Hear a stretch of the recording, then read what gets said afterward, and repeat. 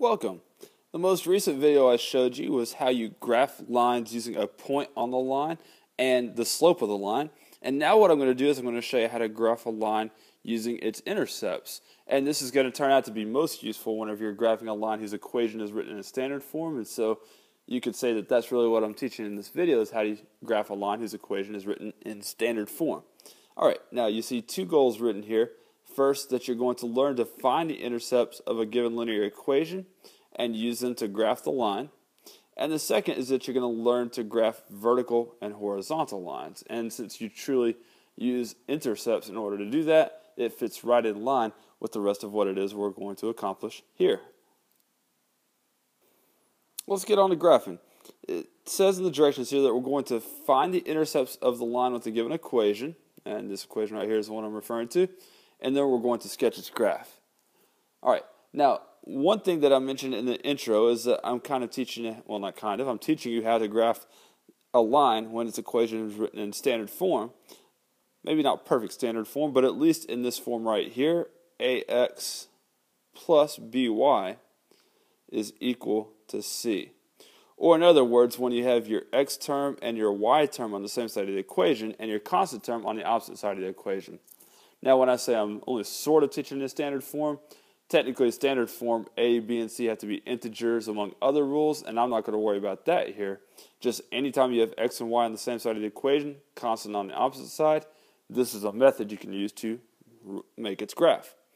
And the first thing that you do when you're doing that is you go ahead and you find the x and the y intercepts. So let's go ahead and find the x-intercept for this graph first.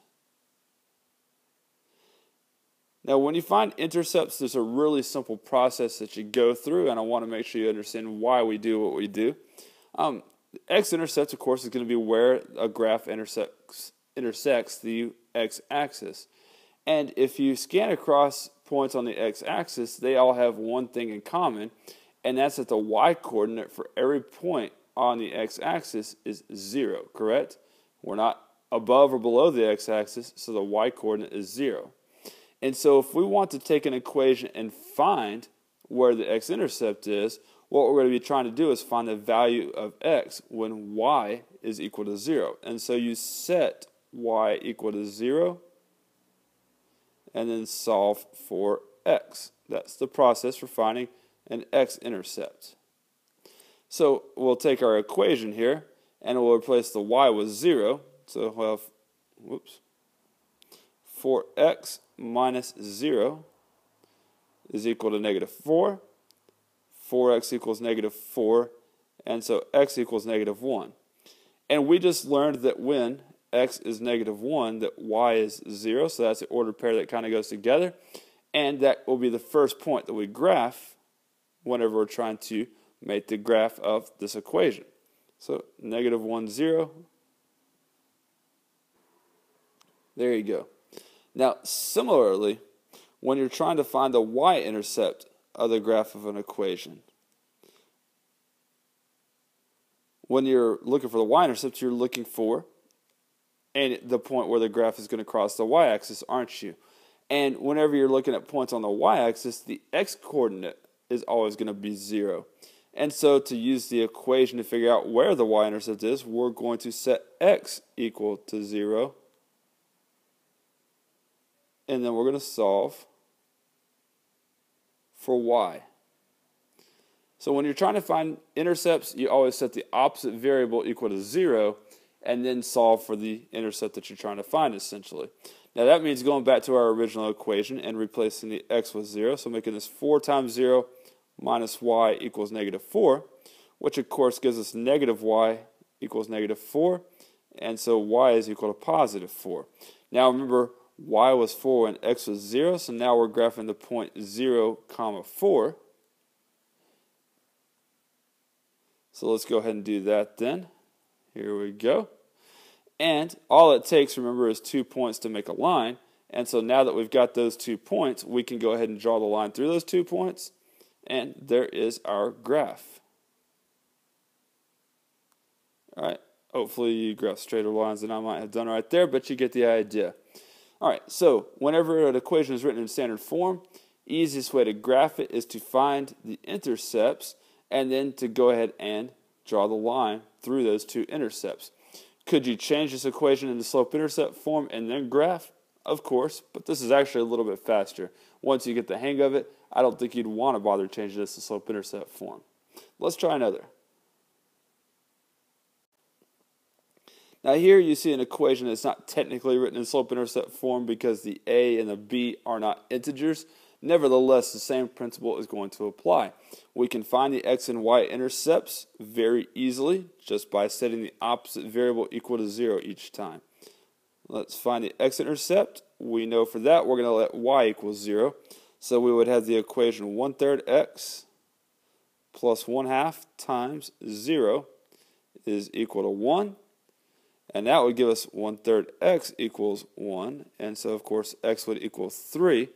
And so when x was 3, y was 0.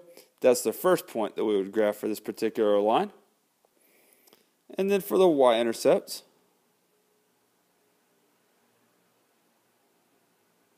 we're, of course, going to let x equal 0. And it gets to the point when you've done this enough that you don't actually have to write the 1/3 times 0 part. You kind of get that if I plug in 0 for this term, for this variable right here, that entire term is going to go away. And I'm just going to have, in this case, 1/2 y is equal to 1. And so y then would be equal to 2. And we just said that when x is 0, y is 2. So there's our y-intercept. And we've got our line.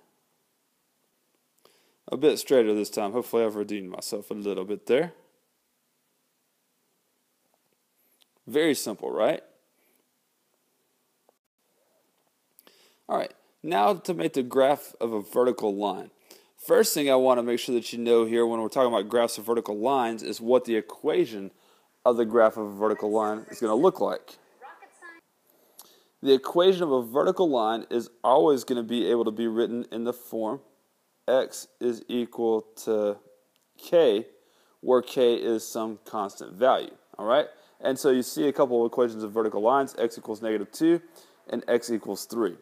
Now truly, this is still standard form in a sense. You still got something that's kind of in the form ax plus by is equal to c. It's just that this term is gone away, the y term. And, well, that gives you a vertical line. And the reason why I point that out is we can still graph vertical lines using intercepts. You just have to realize what it is that you're being told. Now, whenever it tells you that x is equal to -2, you can make that the x-intercept for the graph. Now, this won't be the entire graph. A lot of people, when they see the equation x equals -2, just simply want to put a point right here at -2, 0 and say that they're done. No, we're graphing a vertical line, and that point happens to just be the intercept for that line. Well, so not too hard to go a little bit further with that. All we got to do then is graph the vertical line that goes through that point. Now, a little bit further meaning into why the equation is what it is. You already know that that point that we graphed was -2, 0. But if you were to pick any point on that line, say this point right here, the x-coordinate for that point is going to be -2 everywhere on this line. And so that's why we call it the line x equals -2, is because every point on the line has x equal to -2 for its coordinate.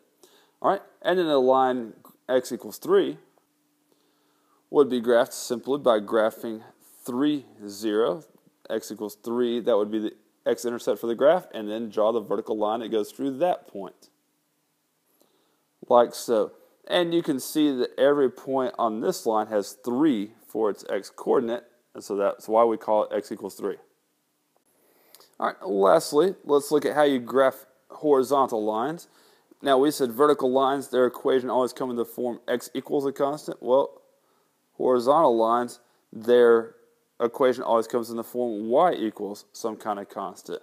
And, as I was saying before, it's really an equation written in standard form. It's just that there is no x's in the equation. This term ends up being equal to 0, so to speak. All right, so we can graph horizontal lines by using their y-intercept, because really that's kind of what this is telling me at the beginning, is that the y-intercept for this graph is -2, and I want to draw the horizontal line that goes through that particular y-intercept. Well, here is the point 0, -2. Here is the horizontal line that goes through that point. Done. And like I was saying with the x equals lines, another reason why we could say this line is y equals -2 is every point on this line has -2 for a y coordinate. And we could do the same thing basically for y equals 3. We would graph it first by graphing its y-intercept of 3, then just make the horizontal line that goes through there. Doesn't get much easier than that. You now know how to find the x and y intercepts of a graph, and that specifically we're using to find the graph of an equation that was written in standard form, and then to graph horizontal and vertical lines. Hope this has been useful for you. See you later.